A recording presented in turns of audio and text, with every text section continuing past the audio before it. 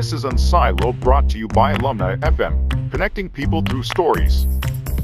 Welcome to Unsiloed. This is Greg LeBlanc, and I'm here with David Buss, who is a professor at University of Texas, Austin. David, I always forget whether you're in psychology, right? Of course, but you also in biology or just psychology? Yeah, just psychology, but I'm the head of the individual differences in evolutionary psychology wing of the department, area of the department.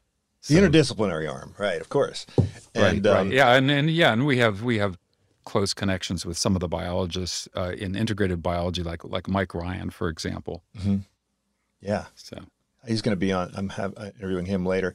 And you're also the author of a whole bunch of books that I've read over the years for more than 20 years. Evolution of Desire, Dangerous Passion, Murderer Next Door, Why Women Have Sex, co-authored. And then, of course, this most recent book called When Men Behave Badly, which I think it draws on themes that were in all of those previous books. And I think it's targeting an audience that's interested in, very contemporary things. And I think of all the evolutionary psychologists that I know, David, you are someone who is, very, very much interested in kind of applications of evolutionary psychology for, how we live now and, how we organize society and how, we think about contemporary interactions. And I imagine this also, brings you to the attention of a lot of, non-academic audiences.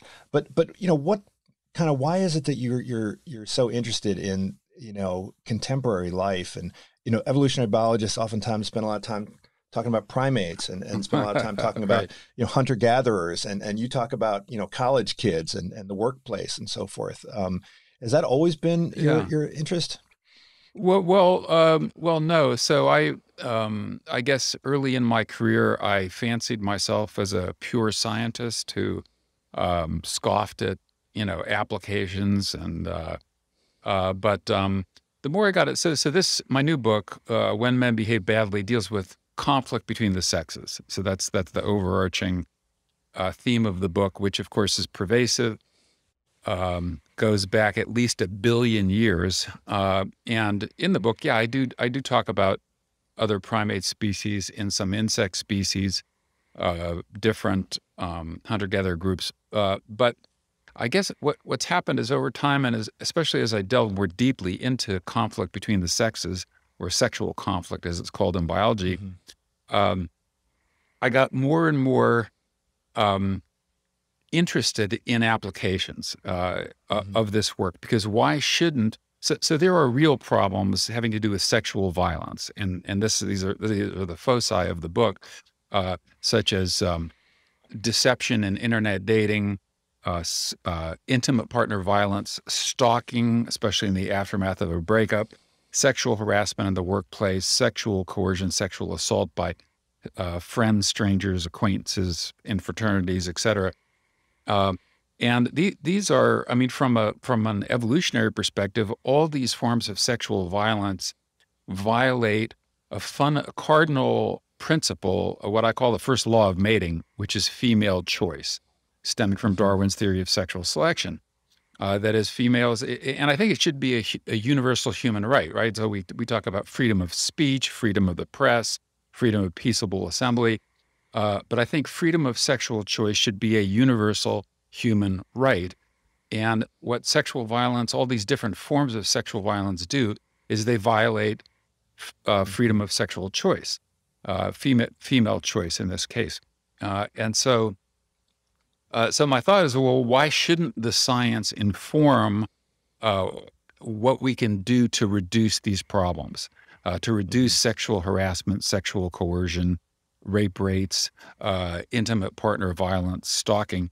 And if you look at the attempts at application, they are often not informed by the science of what we know about human mating psychology, human sexual psychology. And so I guess over time, I've become more and more interested in using the work for beneficial effect in solving, in particular, sexual violence toward women. Right. And so the main focus of the book is really on kind of evolved sex differences, right? And when I Yes. think of when I think of the sexes in evolutionary biology, I'm drawn to this term, frenemies, right? So we talk about frenemies Yeah. in business strategy, and there's situations where interests are aligned and situations where interests are in conflict, within pretty much any relationship. And the sexual relationship is no exception. But you also emphasize that it's not, it really doesn't make sense to think about sexual conflict as kind of group conflict, right? So it doesn't make sense Right. to think in terms of, men as groups versus, women as groups, but really these conflicts are, at the kind of bilateral level for the most part. Yeah, at the individual level. That's right. And that's one of the errors that some people make in some patriarchy theorists, for example, Mhm. make is they assume that men are somehow united in their interests in oppressing women as a group. And from an evolutionary perspective, of course, that can't occur because, for starters, men are in competition primarily with other men, and women are in competition primarily with other women. And so there's no unity of interests among males as a group and females as a group. Of course, there are sub exceptions to that. So males can form sub coalitions within groups or against rival groups, but those are typically formed again against rival male coalitions, not Mhm. against women. So sexual conflict has to be understood at an individual level, where what's optimal from a male perspective and that male evolutionary perspective differs from what's optimal from a female perspective.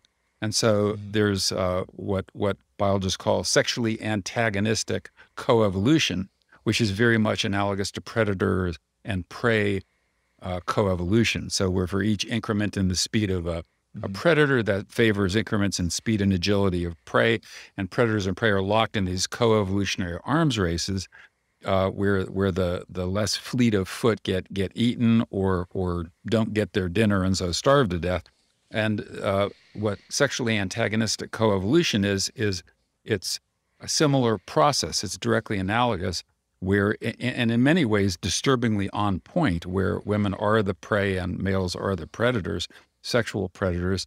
But the coevolution means that there will be offenses and co-evolved defenses Mhm. and counter offense and counter defenses, and these sexual conflicts have been going on since the origin of sexual reproduction itself. As I Mhm. said, at least 1 billion years ago. So it's been going on for a long time. So we have to, and this is the critical overarching theme of the book, and we have to understand how these sexual conflicts play out in different forms due to it, as you correctly say, sex differences in evolved mating psychology and in evolved sexual psychology. And one of the things that has been a bit perplexing to me is that some of these sex differences have been very well documented for many years, in some Mhm. cases decades, but we're currently experiencing, and I hope it's a fringe of what I call sex difference denialism, where somehow Mhm. the males and females are regarded as identical clones of each other, and they're not. It might make life easier if they were, but they're not. Mhm. And what evolutionary psychology does is it provides a very precise meta theory for where you expect to see sex differences and where you expect to see similarities. Namely, you expect to see sex differences only in domains in which the sexes have recurrently faced different adaptive challenges or different adaptive problems over human evolutionary history. You expect similarity in our underlying psychology in all domains where we face similar adaptive problems. So one quick example of that in a non-mating domain, but I think illustrates the point, is that men and women have similar taste preferences. They're not identical, but both sexes have preferences for fat and sugar, for example. Um, Mhm. but when do the taste preferences of men and women diverge? They diverge when women get pregnant. and they face an adaptive problem that no man has ever faced, ever. No male has ever faced, and that is they are feeding for two, but also have to avoid ingesting substances that are teratogenic or dangerous to the fetus. So even things like broccoli, which are perfectly harmless for an adult female, if they pass the placental barrier, can be harmful to the fetus. And so all of a sudden, when women get pregnant, there's what's called morning sickness or pregnancy sickness. They start finding certain foods very aversive. And it turns out the foods they find very aversive are foods that contain minute quantities of toxins that or potential parasites that could be dangerous to the fetus. So, but the key point is that it's only when the sexes face these different adaptive problems that we see sex differences emerge. Now, as it happens, because we are a sexually reproducing species and we differ fundamentally in our anatomy and physiology, we expect psychological sex differences to accompany the sex differences in anatomy and physiology. Again, and most of these fall heavily in the mating and sexual domain. The only exception to that is really not an exception. That's aggression, where males have a monopoly, at least on physical, violent aggression. But that also turns out to be heavily mating related. If you look at the causes of when men get violently aggressive, they're all tributary to mating.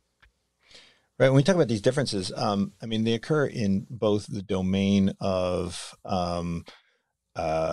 understanding the world and also kind of motivations, right? So in the first case, when people are assessing the world and trying to understand it and estimate probabilities, you highlight that there are some substantial differences between, for instance, males tend to overestimate the extent to which females might be interested in mating with them, and females tend to underestimate the extent to which males might be interested in mating with them. So, preferences, when we're assessing the world, there's no evolutionary reason why we would necessarily evolve towards having the most objective assessments, right? Right. If having an incorrect assessment, either being overconfident or underconfident, is adaptive, then presumably, we will have this distorted view of the world. So could you talk a bit about, why males and females have kind of differential assessments of, the world empirically? Yeah, sure. So, the overarching theoretical framework for this is what's called error management theory, which Marty Hazelton and I first developed 21 years ago, and it's been applied to different areas of research, including audition and perception and so forth. And so, but you're absolutely correct that. So here's just to give one illustration. Let's say there's you're walking through a wooded area and there's a rustling in the leaves, and there's some probability that it might be a dangerous poisonous snake, and some probability that it's just the wind rustling the leaves or a little rodent that's innocuous. So, what would be your best strategy? Well, one strategy would be, if you err in one direction, that is thinking it's innocuous, then you might die by getting bitten by this poisonous snake. On the other hand, if you think, this might be a poisonous snake, better circumnavigate that area, then you live to see another day. Now, statistically, if you are incorrect in the low-cost errors, that is, you think there's a snake when there really isn't 99 times out of 100, selection can still favor a perceptual or inferential bias to believing that there's a dangerous snake when in fact there's not, because the cost of being wrong in that one instance can cost you your life. And so applied to, and so that's what we call it's an error management bias. Applied to the sexual domain, one of the primary constraints on male reproductive success historically has been sexual access to fertile females. And so in inferring sexual interest when it's not there, one of the things that we find is this, we call it the male sexual overperception bias. Classic case, a woman smiles at a man or incidentally brushes up against his arm. He thinks, oh, she wants me, she's interested. When in fact she might be being just polite or friendly and so forth. And I mean, this is one of the issues that we grapple with fundamentally in social interaction is we don't know with 100% certainty what the underlying internal states or intentions of other people are. We have to infer them. But males who over-inferred would minimize missing out sexual opportunities. And so what we hypothesize is that this male sexual overperception bias is an adaptive bias. So it results in errors, that is, sexual approaches toward women who in fact are not interested. And in the book, I talk about this being one of about a half a dozen causes of sexual harassment in the workplace, where some of these guys, bosses, literally think that the women want them when they don't. But what we find is that men who pursue a short-term mating strategy dispositionally, and men who are high on narcissism, personality trait of narcissism, that is, they think they're hot when they're not, these are the men most likely to make to commit the sexual overperception bias, which is precisely a design feature of short-term mating strategies, we argue. Men who are pursuing a long-term mating strategy, much less likely to commit that inferential bias. So from women's perspective, and this is something we found in our lab, is that women underperceived. So we had men and women interact with each other, and we asked them, afterwards, separated them. How interested are you sexually in this other person you just interacted with? And how interested do you think they are in you? And what we found is that women underperceived. And because it was kind of an unpredicted and startling finding, all we have at this point are speculations as to why women underperceive. And I think they're reasonable, but need to be tested. So one is that, that women face a problem, which is unwanted sexual attention. And so one strategy of dealing with unwanted sexual attention is to literally not see it, not pick up on it. And so they may have this bias toward not picking up on signals that the man might be emitting. But another might be that men who are interested sexually actively conceal their sexual interest early on in these interactions. Because, in fact, in other studies, we find that overtly sexual overtures backfire. That is, they are least likely to be successful.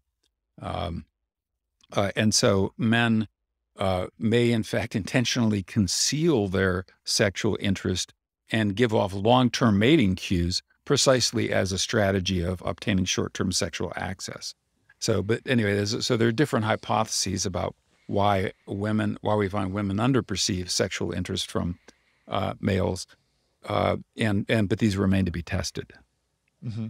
Well, I remember when I first learned about error management theory from you. I guess it was 20 years or so ago, and this is before I had kind of learned data science and never didn't think in terms of confusion matrices, and now of course this is something that I incorporate into pretty much everything that I teach, right? Because when you're doing sort of classification, if you're trying to figure out what the optimal classifier is, you can't do so without understanding costs and benefits. And so people have a, evolved understanding of what the costs and benefits are. And this feeds into their assessment of the world. You talk about this in terms of the paradox of fear, right? With respect to crime and how people tend to have inaccurate assessments of the risk of being a victim of sexual violence or experiencing serious injury during sexual violence. Could you delve into that, and what are the implications of that as well? Sure. Well, this is it's a fascinating feature or set of features of our mating psychology, and that is that one is that women fear rape and murder from strange males. So in our study, this is a separate study that Josh Duntley and I did of what we called anti-homicidal fantasies, where we asked people, have you ever thought someone wanted to kill you? And one of the startling and unexpected findings was that a substantial number of women said, yes, I was walking down the street and this guy across the street was staring at me, and it was getting dark out. And I thought he was going to drag me into the woods and rape me and then kill me. And this was like, we had something like 75, I don't remember the exact number, but an astonishing large number of these rape/murder, anti-homicidal forms of ideation. And so, but when you look at the conditional probabilities of if rape, then murder, based on all the evidence that we have, they're actually extremely low. I mean, one study put it at 1 in 10,000. So why would women have this fear of strange males, both for the rape/murder, but also given the fact that most rapes are not committed by strangers, but are in fact committed by people the women know, dates, acquaintances, et cetera. And so, and again, there are different hypotheses to explain this effect. So like one might be that there's a mismatch between ancestral and modern environments, in that strange males may have in fact been the most likely to be rapists. So the small group warfare, which we know is often about women and capturing women, killing the men and capturing the women.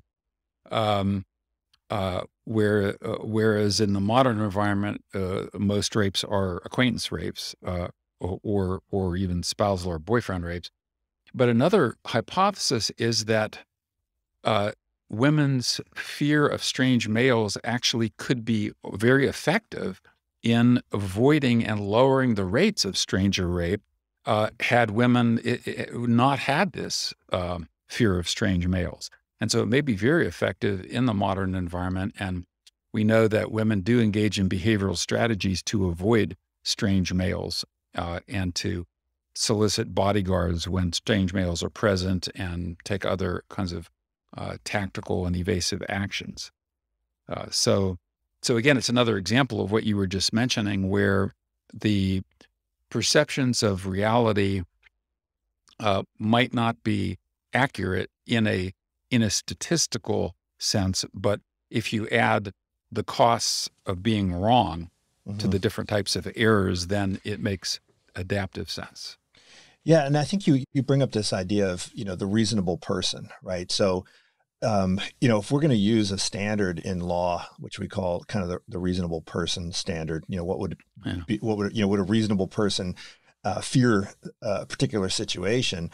And men and women have kind of radically different subjective experiences. Reasonable men and reasonable women have radically different subjective experiences. Then does it really make sense to apply this same standard to both potential victims? Yeah, I argue that it doesn't. So in the case of use the example of sexual harassment. So there are, as you know, very few laws are written to depend on the psychological state of the victim. So like, for example, mugging is a law. It doesn't matter what the psychological state of the mugging victim is. It's the act, the crime itself, and that is the crime. But with things like sexual harassment and stalking, it's another example, they use the reasonable person. So would a reasonable person view this pattern of conduct to be sexually harassing? Or in the case of stalking, it requires fear. Would a reasonable person be afraid if they were exposed to this pattern of stalking behavior? And the problem is exactly what you mentioned, that reasonable men and reasonable women differ. In the case of sexual harassment, women see exactly the same pattern of behavior as both more harassing and more upsetting than men do.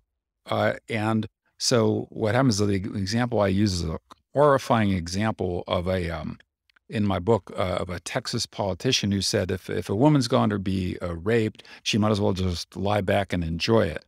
Well, this is like, of course, there was some blowback about this, but this is such an astonishing failure of cross-sex mind reading where, men underestimate the psychological impact of these, abhorrent, sexual forms of sexual violence on women.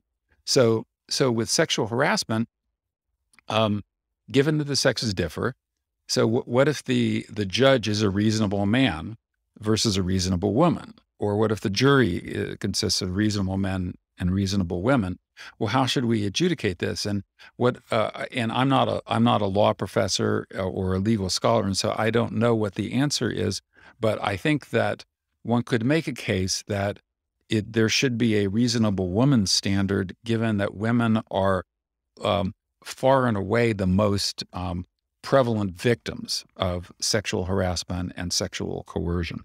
And the more extreme the form of sexual coercion, the more heavily women are overrepresented as victims of it, and males the perpetrators of it.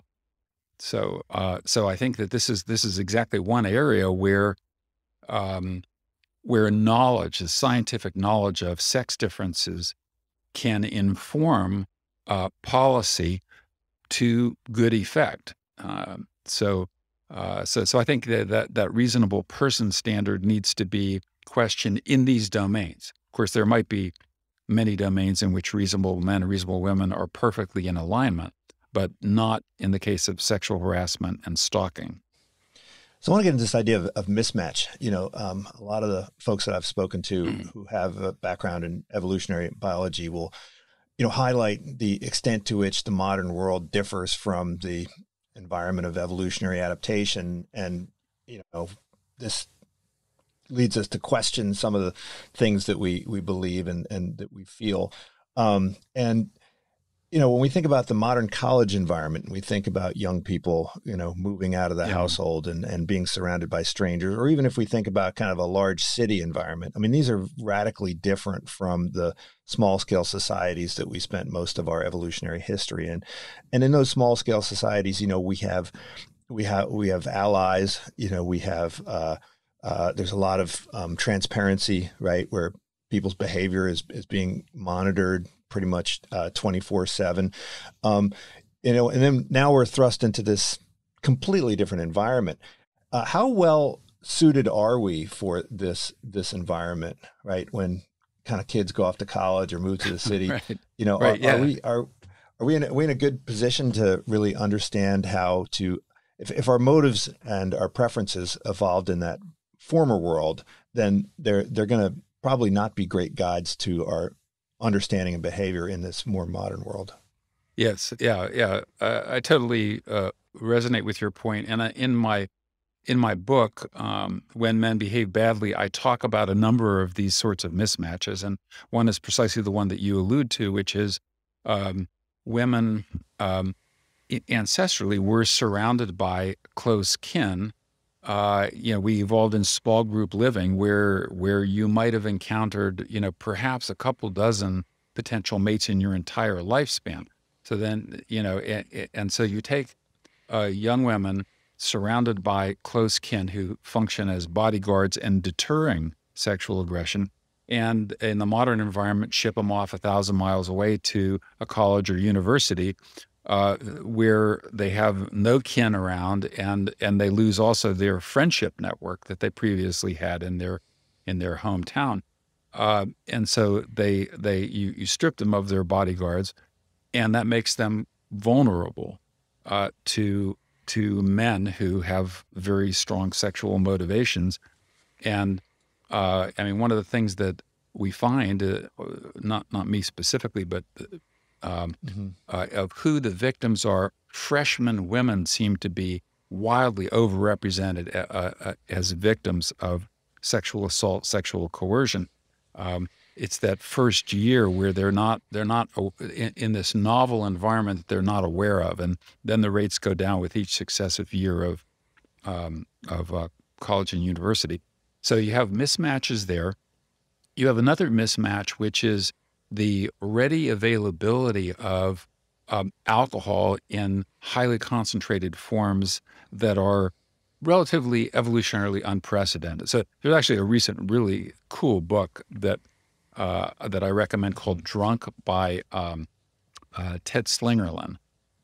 He talks about the history of alcohol, and there's some evidence that alcohol, intentional cultivation of alcohol goes back many thousands of years, but something like 7 or 9 or maybe 10 or 11, but it's pretty recent. But the forms were very low. It's basically equivalent of beer and wine. So you don't get this distillation of highly concentrated things like vodka and gin, or which can be used to spike sugary drinks. You don't get that until much more recently. And so, although we may in fact have adaptations to metabolize alcohol, or at least most people in the population do, we don't have adaptations to deal with it in these high quantities. And one of the things that we know that alcohol does is it disables defenses. So it physically you become less adept in terms of musculature, and then also psychologically your defenses are down. Your perceptions, your inferences about other people's motives and so forth, you become. Alcohol basically disables a lot of the natural defenses that women have against sexual coercion. So that would be another, and then of course, date rape drugs like Rohypnol would be another example of that. So you have these, that's another mismatch, is you have these evolutionarily unprecedented drugs which disable women's defenses. And then, of course, you have one other type of mismatch, and I alluded to this at the very beginning, where ancestrally we would have been exposed to just maybe a few dozen potential mates in our lifespan.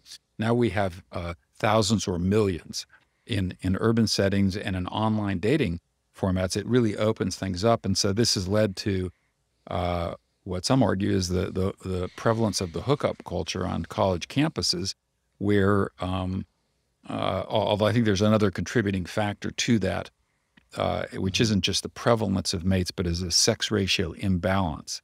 So one of the things, and I highlight this in the book as well, that when there's a surplus of women in the mating pool, mating strategies tend to shift more towards short-term mating, and they do so because the rarer sex is the more valuable sex, and so the rarer sex. If I was as a concrete example, I was giving a talk at Texas Christian University, which is not that far from where I am in Austin. And at Texas Christian University, they had and I believe they still have, something like 60% of the undergraduates are women, 40% men. Now, this is actually a huge sex ratio imbalance. And basically what happens is the way one woman described it to me is that guys who would normally be a 5 on the mating market are 8s at Texas Christian University. And you talk to guys who went to TCU as an undergraduate, and they get this glazed look in their eyes as they fondly remember that there was this one time in their lives, this one era where they experienced high mate value and unprecedented sexual access to women that they've never experienced subsequently. And that's what you have now, and it's becoming more and more extreme.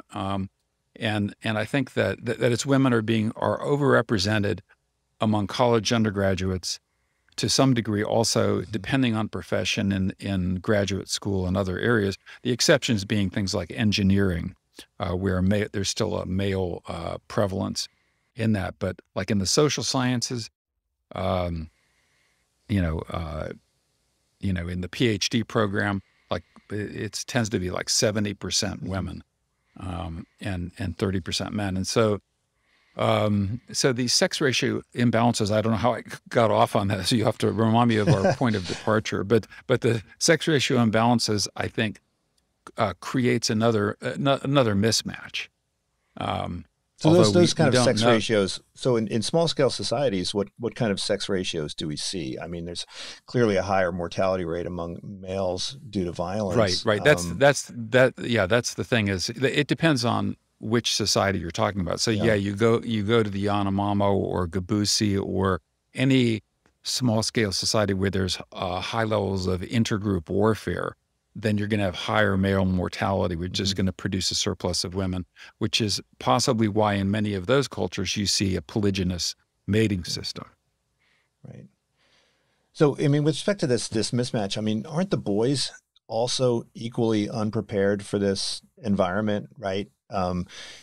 The kinds of mating opportunities, forcible mating opportunities that are available, and to those who are violently inclined in cities and campuses. I mean, this is presumably something that was only available through warfare, and in small Yeah. scale societies, right? Because in a highly closely monitored community, this sort of behavior would have been unthinkable, right? Except in Yeah, in yeah. in warfare. So they're equally unprepared for this novel environment, right? Yes. Yeah, I would, it's a good point. I don't delve into that in the book, but I would, I guess, off the top of my head, say that they still have the same mating and sexual motivations, and as you mentioned, the opportunities to conceal uh, these crimes of sexual violence are more numerous. So an extreme example is at fraternity parties. So go to a fraternity party, they spike the punch, and then they have back rooms or basements where they take women, and so the sexual violence can be committed in relative anonymity or where there are no witnesses. And I mean, this is something that sexual predators try to do is they try to not only disarm the female defenses, they try to divest them of their bodyguards, their friends, separate them from their friends or whatever other bodyguards might be around.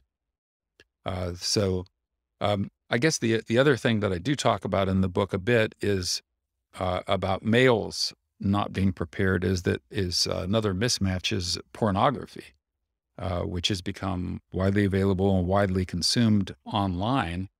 And pornography, of course, is highly unrealistic and typically unrealistic and not representative of sexual interactions between most consenting adults. So in pornography, the typical thing is male and female come into the same room and sex starts happening within seconds of the encounter. No context, no emotional involvement, no psychological investment. They're basically total strangers. Well, that of course are become they're porn actors and actresses, and so they're sexual acrobats, and so I think I think this toys with our male evolved psychology in a couple of ways. One is giving hijacking our sexual mechanisms into believing that there are dozens and dozens of sexually willing women who require no investment whatsoever, and then also if the expectations of what they see in the pornography get translated into a real life interaction, then women feel pressured to somehow live up to these um, uh, sexual acrobatics that the porn actresses engage in that uh, which just creates another form of sexual Mhm. conflict. Yeah. Well, I mean, the biggest mismatch seems to concern jealousy, right? So, paternity uncertainty was something that, we've had to live with for, Oh, millions of years, right? Regardless, yeah, going back to our predecessors even. But yeah, it seems in today's world, scientifically, right, this is not an issue. I mean, there may be some kind of resource consequences of infidelity, but far less than there would have been in the past, right? So this is not something that presumably that you can easily change, right? This is so deeply yeah. rooted. The jealousy that even if there are resource opportunities available to women that didn't exist before, and paternity certainty opportunities that exist that didn't exist before, it's going to be pretty difficult to eliminate jealousy and the violent consequences of it, right? Yes, yeah, yeah. And I mean, I think I mean, that's why I titled that book that I wrote on jealousy, The Dangerous Passion, because I think it's an emotion that is very difficult to quell. And I use this as a thought experiment, which is like, let's say that, I mean, one of the functions of jealousy is that it evolved to preserve paternity certainty on the part of the investing male. But let's say you go to a man and he's just gotten married, so he has his newlywed blushing bride, and you say to him like, look, your sexual jealousy evolved due to this paternity uncertainty problem, and it did well in solving that problem, but now it's irrelevant in the modern environment. Your wife is taking birth control, and in the off chance that she got pregnant, you could always do a DNA test.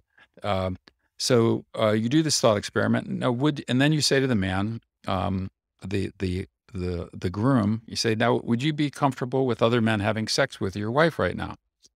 Now, if you do that thought experiment, like how many men would say, oh, well, I realize that ancient evolved function is no longer relevant. Yeah, please proceed. How many men would do that? So I think it's one of these things that's, again, as you mentioned, it's a mismatch between ancestral and modern conditions. Now, one of the interesting domains in which this comes up is polyamory.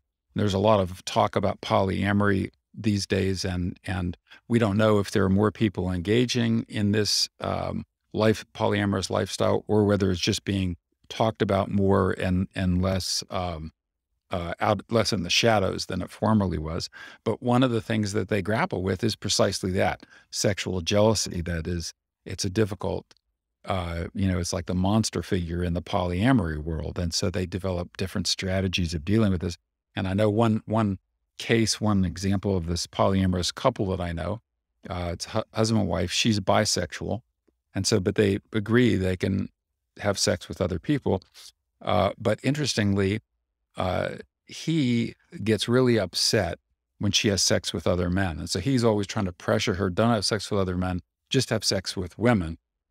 Whereas she says that when I ask her, do you get, if your husband has sex with another woman, does that bother you? And she says, no, not at all. But one time she saw him walking down the street hand in hand with a former girlfriend, and that triggered her jealous rage.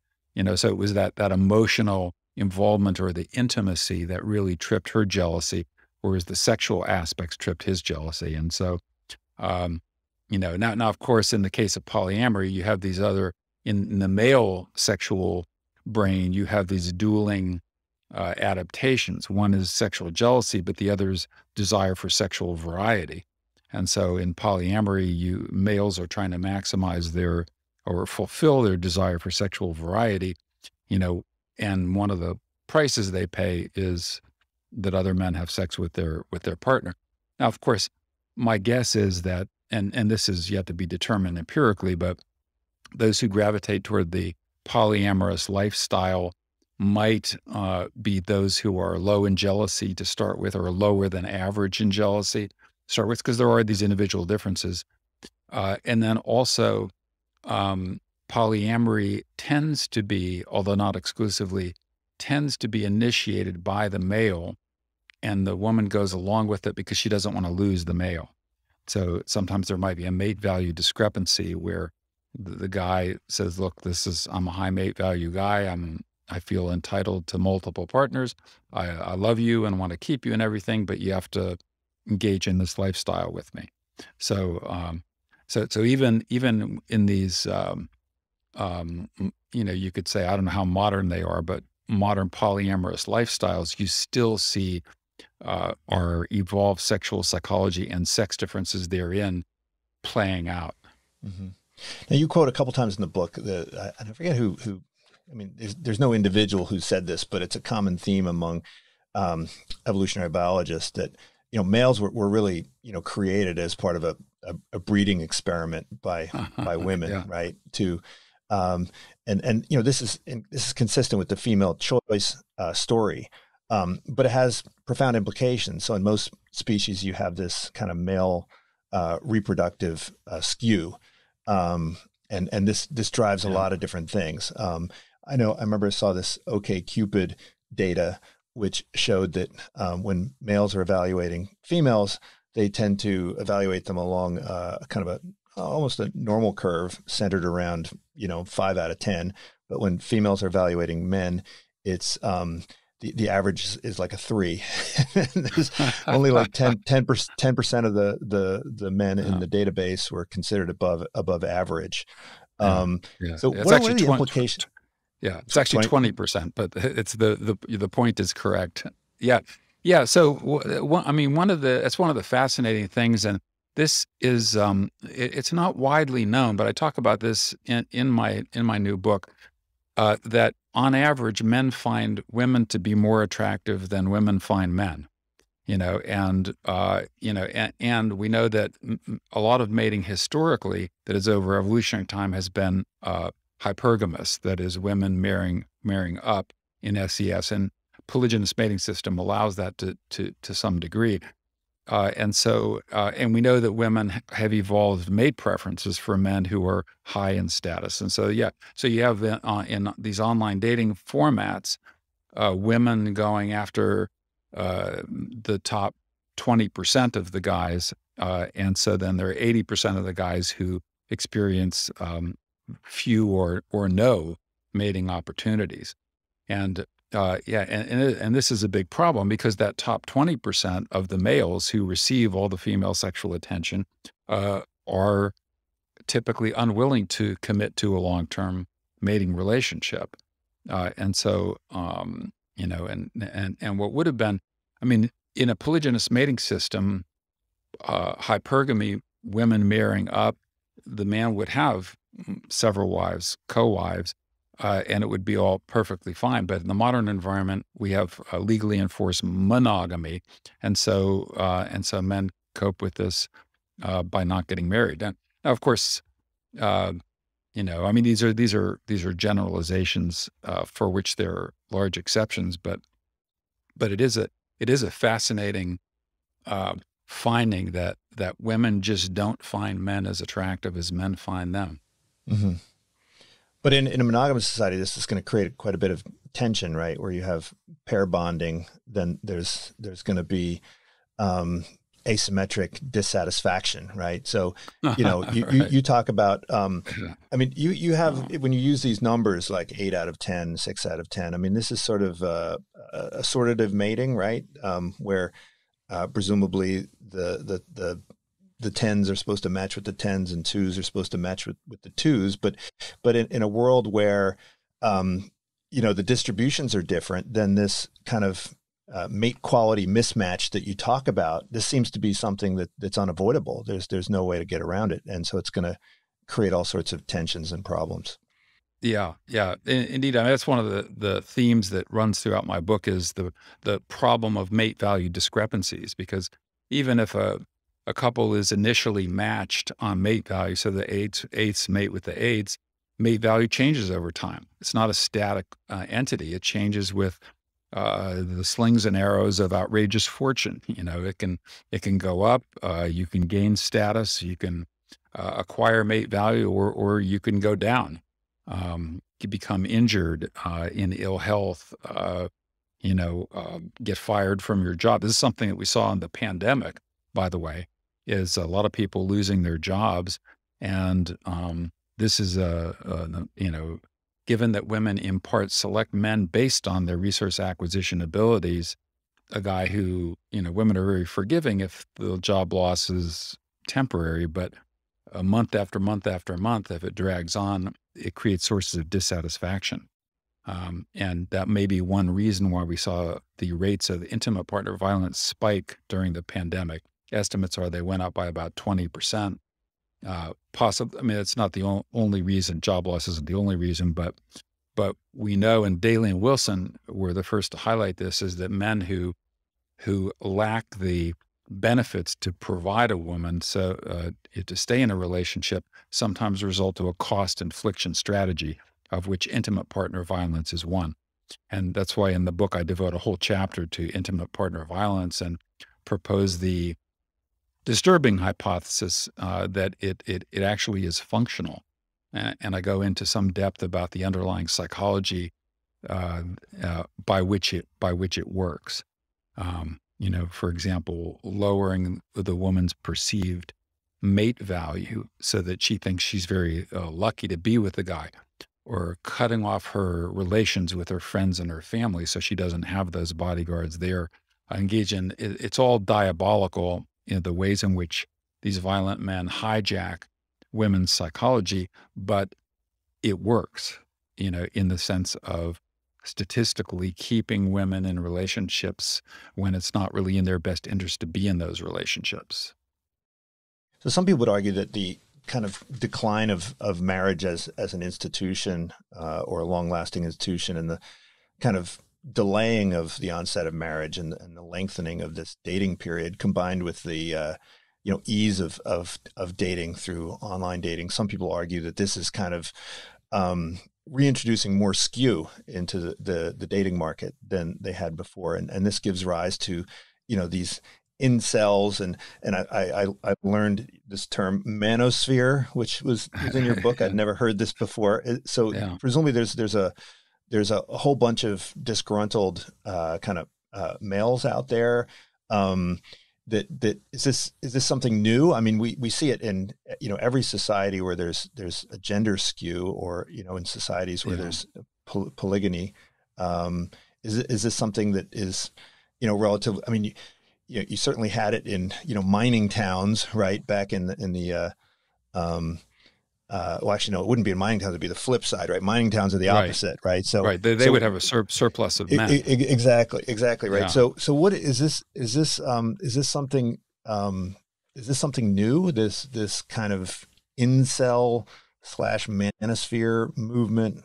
What is it? Does it reflect anything, or is it just Yeah. I don't know how new it is, in the sense that the reproductive skew that you mentioned has been prevalent. We know this from the molecular genetic data that, the Genghis Khan effect, where something like 16 million men in and around the former Mongolian empire have the chromosomal signature of one guy, and probably Genghis Khan. And similar molecular genetic sweeps have been found in other areas of, like, with the Vikings and Scandinavia, Ireland, and the UK to some degree. So we know that this reproductive skew has been around for a long time. With the incel, I don't know if that's just modern computer technology allows people with similar plates to form groups and mobilize their efforts. So I don't know whether it's just a new name or a new phenomenon. I suspect it's an old phenomenon, just simply because in every generation, going back as far as we can tell, most of the females reproduce and a much smaller number of the males reproduce. So there's always been that reproductive skew. The incel, I can't remember if we define this for your viewers, as involuntarily celibate. And there was a classic case of this out in Isla Vista near Santa Barbara, California, where this guy was an incel, and he left these journals behind. He said, "Today is the day where I settle these disputes. Since I hit puberty, I've been sexually attracted to women, but they have absolutely no interest in me, and they sleep with these other guys. They call them Chads, and this just infuriated him. Year after year of being involuntarily celibate, and went out and killed. I don't know, can't remember the details, but something like shot 13 and killed 6, both males and females, because he was enraged at the males who got sexual access to the females, and he was enraged at the women who denied him that sexual access." So in your book, you talk about intimate partner violence. You talk about rape, and I think these things are different. And historically, when you look at this idea of female choice, um, you know, it's hard to argue that females have had a whole lot of choice for most of our history, right? I mean, marital relationships were usually chosen by parents or by by the community, and oftentimes people were married off, almost at pubescence or prepubescence. Certainly all of the kings and Mm. queens of England and France and Spain, they pretty much were engaged in these um, uh, games of thrones where they would be married off Yeah. by their parents for different dynastic purposes. But it wasn't violence that was involved. So to what extent, when we talk about female choice, are we talking about nonviolence, or are we talking about allowing people to express their preferences? Well, Uh, I guess the way, well, a couple things. So one is that you're absolutely correct that arranged marriages or marriages made by the parents or kin were mhm. far more prevalent, and it's still prevalent in some cultures. I mean, the most extreme one is the Tiwi tribe in northern Australia, where the girls literally get married off at birth. As soon as they're born, they're promised to a future husband, and they don't go live with them right away, but when they hit puberty, they do. And so, obviously, in those cases, there would be no female choice. However, even in cultures where there's arranged marriage, women often exercise choice.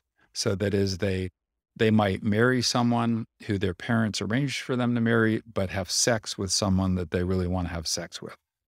They might elope with a man they love rather than the one their parents arrange. They try to manipulate or influence their parents in their choices. So, and parents often don't want their son or daughter to be miserable in marriage, and so there are even in arranged marriage cultures, there's some latitude, varying, of course, some latitude for female choice.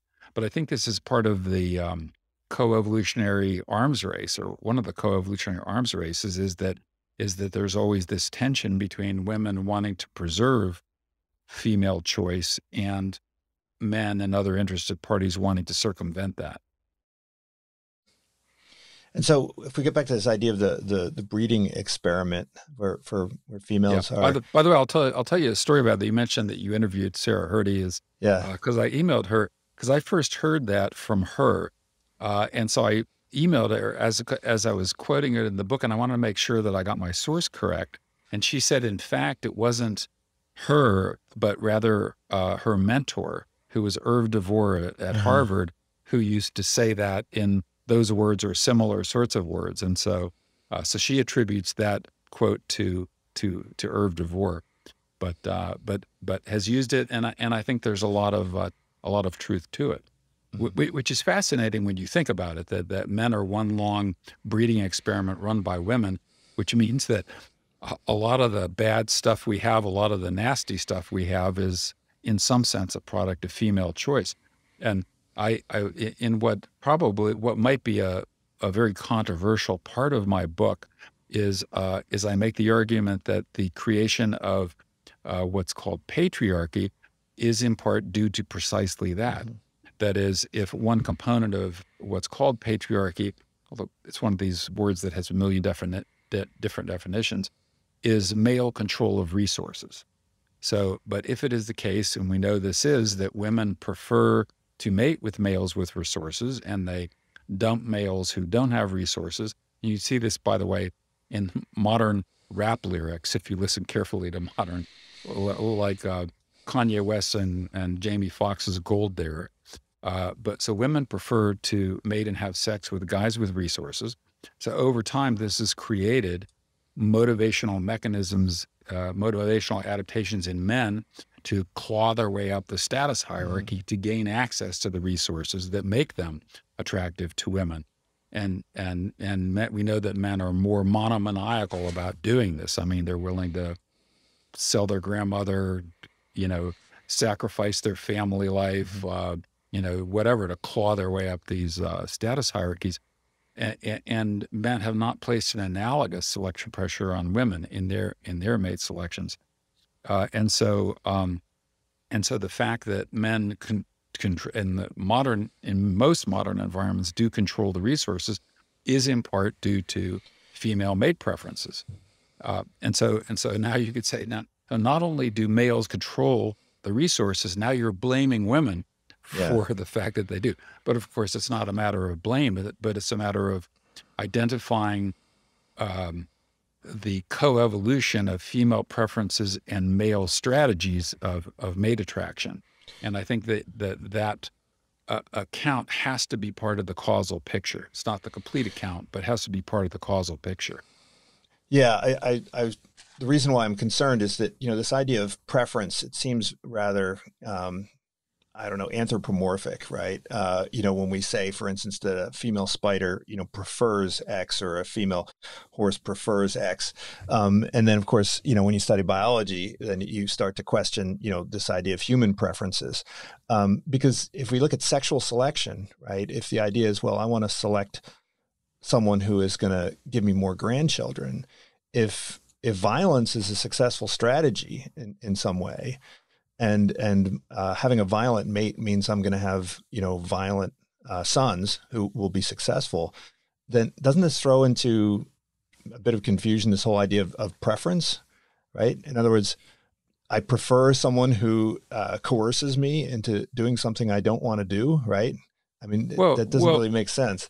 Well, I don't know. I see your point, but I would push back a bit on the initial claims. So I think it's very easy to demonstrate in non-human species that different sexually reproducing species do have preferences, and biologists use that term all the time. So, like the bowerbirds, for example, females, have a choice, and different males construct these different bowers with different, elements in them and attractive visual objects. Females go in, they inspect one, they inspect another, and then they make choice. So I think it's not anthropomorphic to call that female choice or female preference, in this case, operationalized behaviorally. So I don't have a problem with that. And I don't think most biologists do who study non-human species do. But your other point about violence is I think I don't even know quite how to phrase this, but that it is the case that males who overcome female resistance adaptations. So females have part of preference is resistance. So preference for some males, but also resistance to other males. That is, that they don't want to mate with that, 80% of the incels. But it is the case that males who are able to overcome that resistance, that female resistance, will be more sexually successful. And the overcoming the female resistance could be due to honest courtship, providing benefits. It could be due to deception. It could be due to force. And this raises the issue that I talk about in some length in the book of whether, very controversially, whether men have rape adaptations. And I end up arguing that they don't. Although it's not an unreasonable hypothesis that they might. And I go into different arguments about that and examine some specific rape adaptation hypotheses. So the one example is what's called the mate deprivation hypothesis, where the idea is that men who can't attract women through normal means of courtship and attraction or deception and seduction, they resort to a violent strategy of force, of rape, of sexual assault. So the mate deprivation hypothesis, but actual tests of the mate deprivation hypothesis show that it doesn't really work. So it is the case that among convicted rapists, they do tend to come from lower socioeconomic groups, but I think that's a bias. And so you have, the modern phenomena, modern names that have splashed in the news over the last couple of years: Harvey Weinstein, Bill Cosby, Jeffrey Epstein. These are not, loser males in the sense of that these are males who are powerful, who have resources aplenty, but they were able to get away with their sexual assaults, in part because, in some cases like Bill Cosby, in the case of evolutionary modern drugs that disabled the defenses of the females, but also in part because they had the resources to force some of their victims into financial settlements or non-disclosure agreements, or were able to hire high-priced lawyers that most men can't even afford, but who enable them to get away with being basically serial sexual predators. And there's also experimental evidence that men who are more, like in college, men who are more sexually successful are more likely to result to coercion and force or threat of force as a strategy, not typically the first strategy, but a strategy. And so there's actually a fair amount of evidence against the mate deprivation hypothesis, which is one of the ones that has been advanced.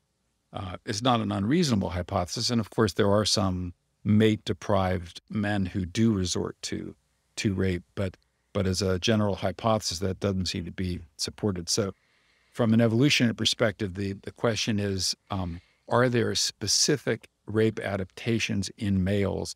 And what I argue is that the answer is no. There's no evidence that there are specific rape adaptations in males, but that rape cannot be understood without understanding multiple features of male evolved sexual psychology. Starting with sexual attentional adhesion to attractive women, a reward circuit in the nucleus accumbens of our brains that give men a sense of pleasure when watching attractive women, the male sexual overperception bias, desire for sexual variety, which we know is more powerful in males than in females, and the male proclivity to use force in a variety of contexts to get what they want, to achieve their goals, whether it be robbing someone of their money or sexually assaulting someone. So, but that use of aggression, it's not a rape-specific adaptation. It's a strategy that males use in a variety of contexts. So I think that so anyway, that's what I don't know if that quite answers your question, but or raises more questions than it answers. But no, it certainly adds complexity to it.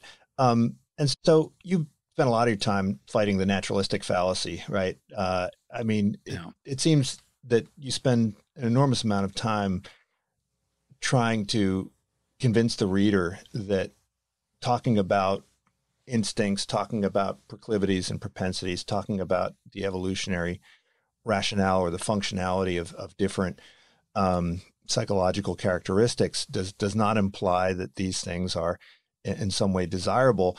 And it seems like, beating a dead horse, but I guess you can never do it too much, right? Why do you think there is this sort of naturalistic fallacy that you have to continually fight against?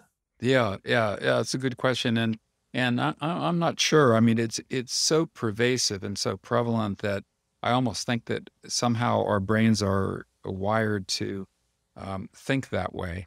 But I mean, one example I use in the book to kind of illustrate why it's not correct is if, let's say, you're a cancer researcher. No one says, well, you're a cancer researcher, and we've identified some natural causes of cancer.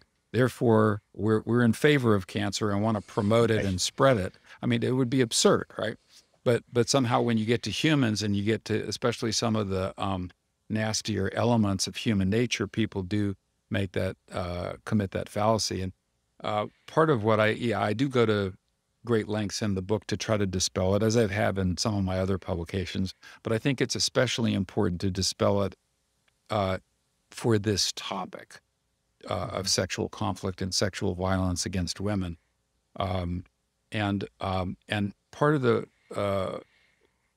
way is one way in which I try to do this is to illustrate that, in fact, we have adaptations that can counter it. So, for example, we have adaptations for status and reputation, and for maintaining our status and reputation, and for guarding against slips and slides and catastrophic falls from positions of power and status. And so these can be leveraged to do things like reduce rates of sexual violence. And so norms change, laws change, and people are responsive to these. And so the fact is that even things like, Pinker wrote a whole book on that called "The Better Angels of Our Nature," in which he argued that different forms of violence have in fact declined over different time intervals. And I know there's a controversy about that, but it is the case that things like marital rape, laws against marital rape are only about 30 years old or so. And so you have now laws against something that was a crime that was committed very frequently, but there were no laws against it. Same with stalking. Stalking laws, I think, came in the early 1990s. Men could stalk women with impunity without suffering any consequences at all. And so I think that things like laws and social norms can be changed, and that we have evolved proclivities to be responsive to costs and benefits and social reputation. So just because something is evolved doesn't mean we have to indulge it. Just as a concrete example is one that I'm sure you're very familiar with, but is eating preferences. We have evolved preferences for fat and sugar, but let's say we also have evolved preferences to stay healthy or to get physically fit. And so we can sometimes say override our taste preferences and not eat, a quart of ice cream or a tray of brownies because we have another goal that suggests we want to inhibit those proclivities. And so evolved does not mean inevitable. Evolved does not mean morally good, et cetera. So avoid the naturalistic fallacy. Well, and I think this was the most optimistic message of your book. Towards the end, you talk about, well, maybe we can change this breeding experiment, right? Change the rules of the breeding experiment and alter, the rules of status acquisition, and figure out a way to shape our societal preferences so that the characteristics of the most desirable men are ones that are as far away from this dark triad that you talk about as possible. Do you think this is a realistic possibility? How plastic are these preferences? Can we change them in a generation? Yeah. Well, I think not in a generation. So as you know, evolution is a slow process, and so although change can occur a lot more rapidly than most people thought. So you can get changes in a few generations of thresholds for engaging in the behavior. But I think that a more effective strategy in the short term will be not to try to change preferences, because I'm not even sure how you would go about doing that, but rather to change their expression and behavior. So just as, men, so for example, I think it would be very difficult. Well, it's an open question. So take the male sexual overperception bias. Okay. Can educating men and women about the fact that men tend to overinfer sexual interest when it's not there, can that alter men's sexual overperception bias? Will they commit fewer errors of inference when they are educated about that bias? And I think that it's possible that they might. Although maybe difficult. So I'll give you one anecdote about that, which I probably shouldn't reveal, but I'll reveal. This is a long time ago when I was a much younger professor, but I was giving a lecture in an undergraduate class, and I was talking about the sexual overperception bias.